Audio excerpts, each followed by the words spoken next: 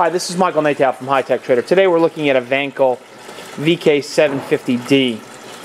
Recirculating pump that goes to a dissolution bath. We have the set point set for 25 degrees. And you can see it heating quite nicely. The rear of the unit, we have it pumping into a bucket.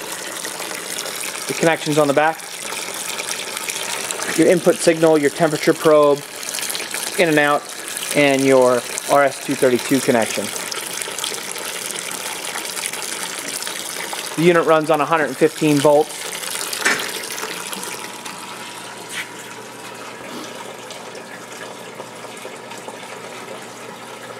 If you have any further questions, please don't hesitate to call 609-518-9100. Thank you from hightechtrader.com.